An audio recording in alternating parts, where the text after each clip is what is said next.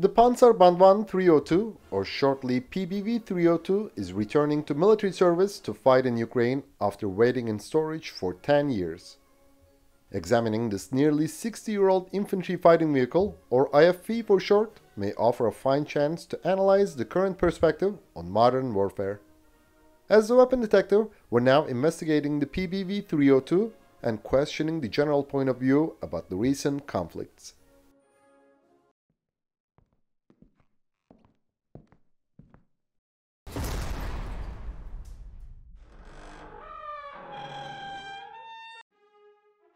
The Pbv 302 was an impressive IFV in its time, but we can say that it's now outdated.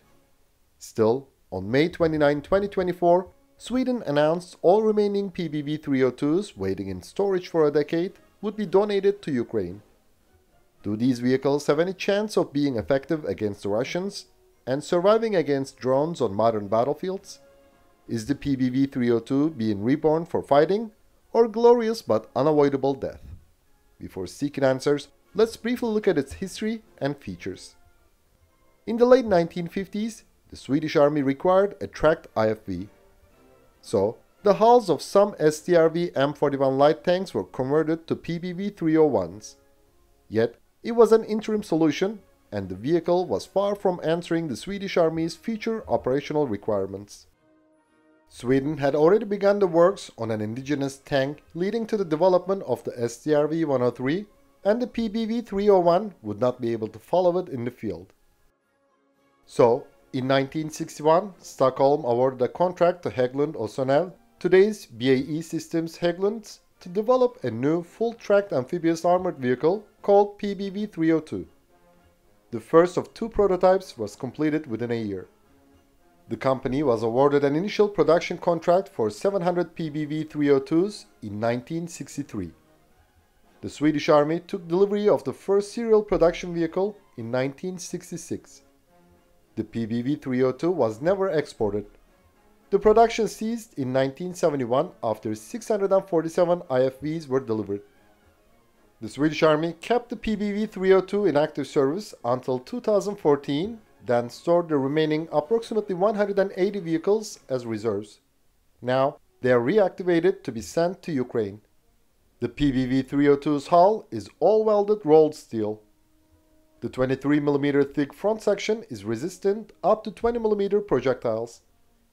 The hull sides are double-skinned above the tracks, which increases protection against high-explosive anti-tank munitions. During the UN operations in the former Yugoslavia, the Swedish Army fitted the Pbv 302s with additional passive armor to their turrets and hulls to enhance battlefield survivability.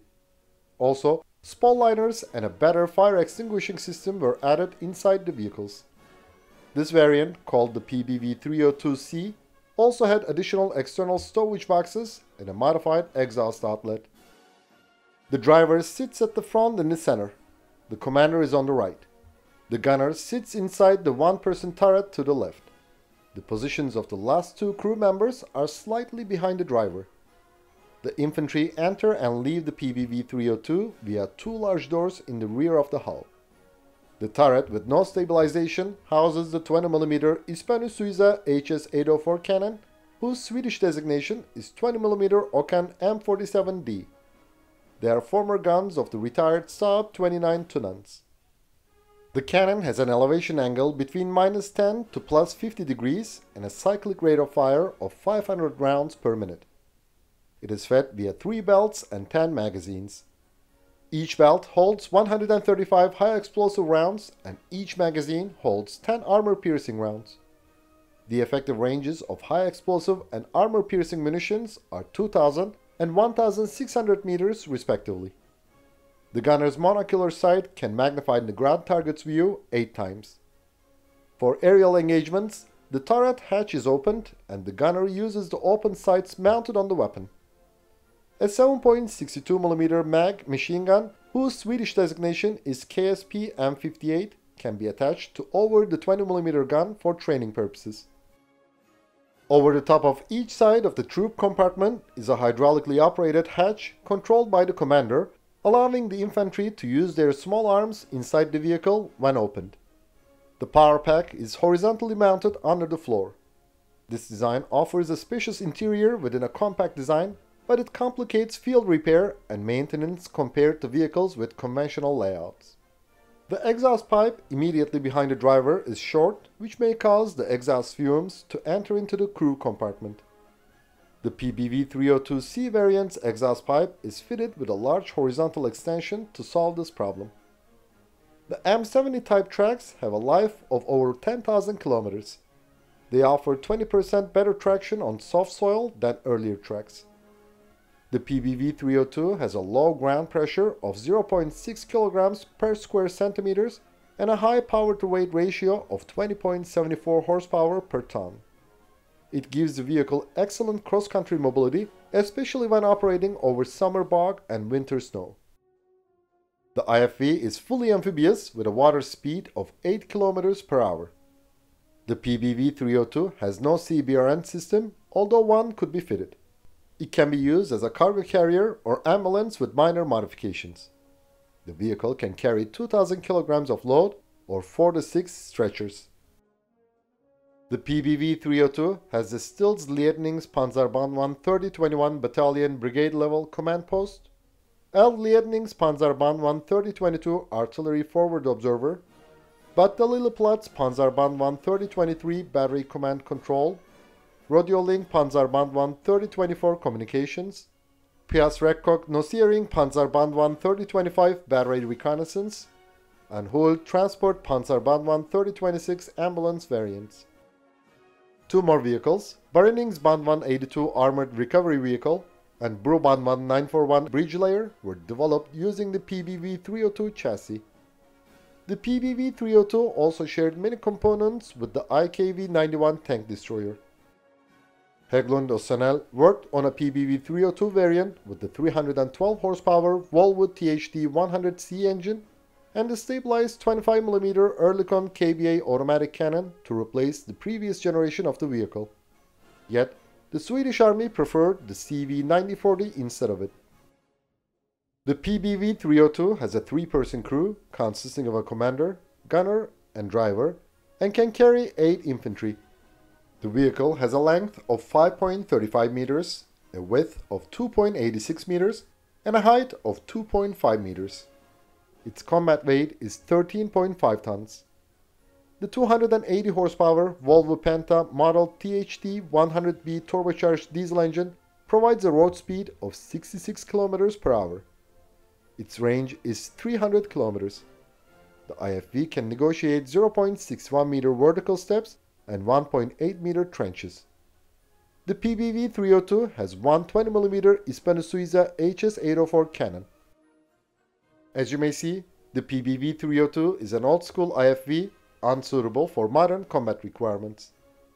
Of course, no one expected that it would bring a significant change in the war in Ukraine. Yes, the armed forces of Ukraine need some game-changer weapon systems, but some ordinary ones too. War is a team effort. It requires ordinary players as well as superstars. Operating the Pbv 302 as a frontline IFV would probably cause disastrous outcomes. Still, it would be worthwhile in battle taxi and cargo transport roles. Thanks to its low ground pressure and high power-to-weight ratio, this vehicle can provide necessary mobility, especially in muddy spring and fall or snowy winter. Many might say that the Pbv 302 has no chance against kamikaze drones or unmanned aerial vehicles. But neither does the other highly fancy and expensive modern armored vehicles. In this regard, the Pbv 302 is not any lesser than them in battle taxi and cargo transport roles. The effectiveness of kamikaze drones and unmanned aerial vehicles in recent conflicts has caused a problematic perspective. Yes, they are changing the combat doctrines. But are these flying robots transforming the battlefield? It might be too soon to claim that. We should accept that kamikaze drones and unmanned aerial vehicles played a critical role in the Azerbaijani victory in the 2020 Second Nagorno-Karabakh War. But they were not alone. Also, Armenia was unprepared for such warfare. In the early stages of Russian invasion of Ukraine, the attackers were not also ready. However, the Russians seem to have overcome the first shock. Using more advanced electronic warfare systems and recalibrating the air defense systems have reduced the effectiveness of kamikaze drones and unmanned aerial vehicles. Besides, without comparison, it would be hasty to claim that a new weapon system has outdated the others. Some sources claim that within a month and a half, nearly 140 A-10s flew 8,624 missions and destroyed over 950 tanks, 1,000 artillery pieces, 1,300 trucks, 280 military structures, and 50 Scud launchers in the 1991 Gulf War, and only 5 warthogs were lost. Of course, these numbers might be exaggerated. All sides of war always magnified their success as propaganda. Naturally, the Russians and Ukrainians are not exceptions. Their claimed numbers achieved by kamikaze drones and unmanned aerial vehicles in over 2 years of war are still not as bright as the A-10s. So how can we claim that the flying robots make the Thunderbolt II outdated? The USA and its allies had to leave Afghanistan and Iraq. Did they not have enough unmanned aerial vehicles? Or did the Afghani and Iraqi resistance achieve it thanks to these flying machines? After the machine gun and tank were invented, many military planners claimed that the era of infantry ended. Yet, the Brits kept winning victories in the Falklands, Afghanistan and Iraq by bayonet charges. The RPGs and 83 Sagar anti-tank missiles gave hell to the Israeli tanks during the 1973 Yom Kippur War. So, many military planners claim that the era of tanks closed. On the other hand, Sharon crossed the Suez Canal with tanks and turned total destruction into a victory. So, we intend to believe that it's too early to give kamikaze drones and unmanned aerial vehicles such high praise. The world needs more time to analyze the situation correctly. Earlier we asked, is the Bgbv 302 being reborn for fighting, or glorious but unavoidable death? In his famous speech, Patton said no one ever won a war by dying for his country. He won it by making the other poor, not so clever one die for his country. Of course, we changed some words due to YouTube limitations. Kamikaze drones and unmanned aerial vehicles seem to be the best solution not to die for your country. Nevertheless, no one has also ever won a war without being willing to risk their lives for their country. Neither Russians nor Ukrainians can win this war without heavy losses. So, unfortunately, a glorious but unavoidable death is a part of this war. And the Bgbv 302 will have no better or lesser chance in battle taxi roles in Ukraine. Kamikaze drones and unmanned aerial vehicles can destroy them. So, should Ukrainians not send their troops to the front line? Which nation gives up its sovereignty and independence due to its enemy's large number of kamikaze drones and unmanned aerial vehicles? So, even though the Bgbv 302 would not be a game changer in Ukraine, it would still play a crucial role. According to our analysis, this IFV is reborn to do its duty properly and to die gloriously when necessary. Of course, our arguments are open to criticism. We're waiting for your counter-arguments in our comment section. Thanks for watching our video, and please don't forget to subscribe to our channel and click the bell button to be notified of our new videos. Also, you can now click the join button to support our channel. And as always, we would greatly appreciate all of your likes, comments and shares.